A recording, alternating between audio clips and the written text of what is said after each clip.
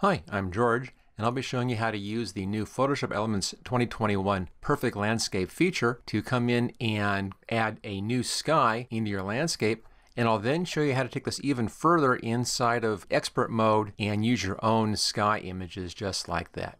Okay, now if you like this video, hit that like button, click on share, click on subscribe. Check out my channel for hundreds more Photoshop Elements videos.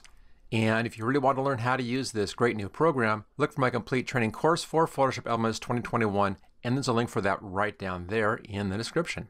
All right, let's start this project off just by getting rid of all of this other stuff over here, all those layers, and take us right back to just the beginning image right here. Okay, and the first thing we need to do is to go over into guided mode right here, and then in guided mode, we're in the special edits section, there it is, and click on Perfect Landscape. This brings up the new Perfect Landscape Guided Edit. Now there are quite a few features in here. You can crop an image down if you want to. You can straighten an image out if it's crooked. We don't need either of those for this. You can remove haze if you have any. There's no haze in here, so we can leave that one alone as well. So none of that is needed for this particular picture, although these all work very, very well if you have those problems in your image. You can then choose a new sky.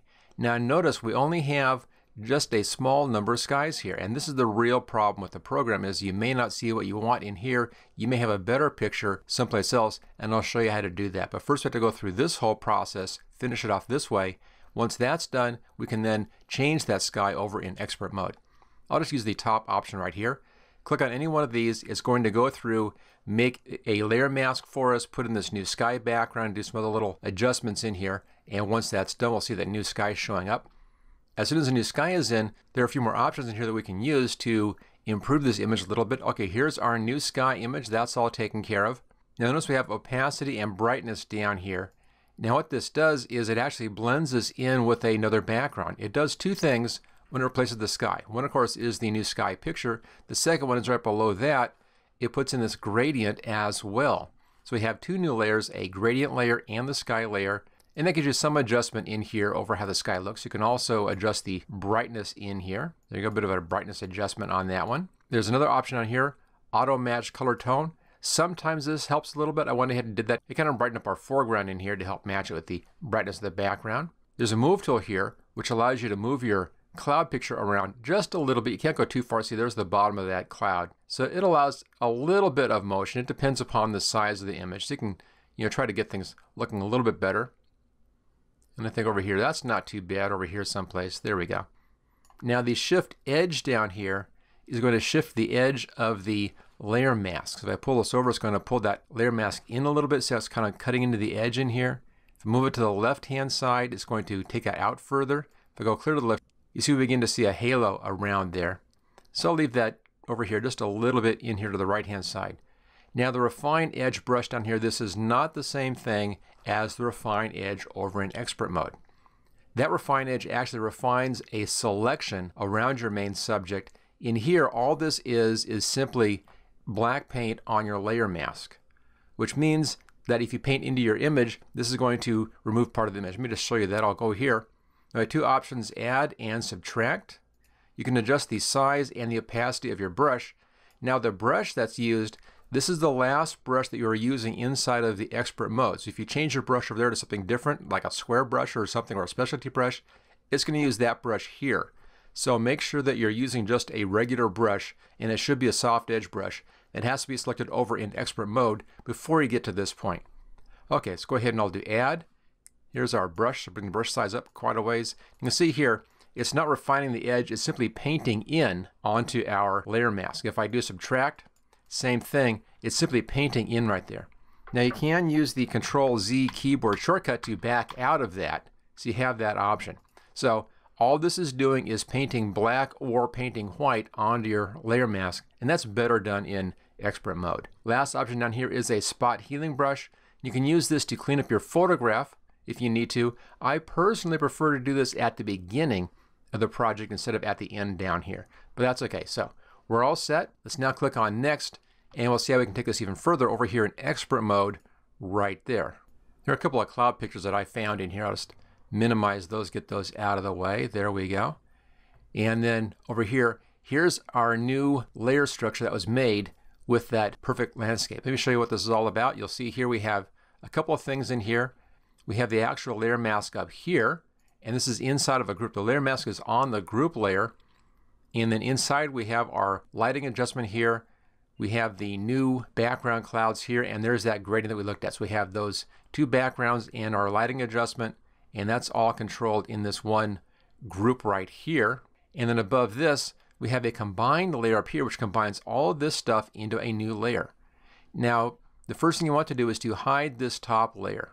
There we go, just get rid of that one. We can now show or hide all of our effects down here. Here's everything in this group. There it is. And here's our original photograph here with that layer mask hidden. Notice on this layer, this has that tone adjustment that we did where we lightened it up just a little bit. That's on that one layer here. And above that, let's bring back in this whole layer structure. Here we go. So here's our overall lighting control right here. Not a whole lot happening in there, just a little bit. And again, here's the new clouds, and there's that new sky gradient. Here it is with just the sky gradient on there. Now in this one, this is a layer adjustment, so you can double click on that, and this brings up your brightness contrast controls here. You can adjust that some more right here if you want to. That is available to you. But let's see how we can come in and put our own cloudscape in here instead of this cloudscape. Now again, for this to work, make sure that you have that top layer hidden, and then click on our top layer here. It's a hidden layer, but click on the layer anyway. I have some more clouds right here. I'll just float this window like that. Now if you don't have floating windows, go up to Edit, come down to Preferences and General, and right there, allow floating documents in expert mode. Make sure that is checked, and you can then float your window. This just makes it real easy to grab that background layer and drop it in over here. And I'll hide that one. Now this is not the right size. That's okay. I'm just going to resize this. I'll put it up here, upper left-hand corner. Notice how it's kind of snapping right against that edge right there. That's because over here under View and under Snap To, it's set to Snap to Document Bounds and also Layers. It should be like that already. That's the defaults. But there we go. Okay, now I can grab the bottom right-hand corner. I'll drag this out until it fits. I'll go just a little bit larger like that. Then I have a little bit of adjustment, movement ability in here. Choose OK. Now, whenever you're working with adding in a new sky like this, notice that we have a bit of a perspective happening. Everything is kind of smaller down here towards the horizon, and it gets larger as you go up here. If I move this up, we can see here's the horizon right here for this photograph. So to make this look as accurate as possible, pull this down until it's just on that horizon in your photograph. It should be just about right there.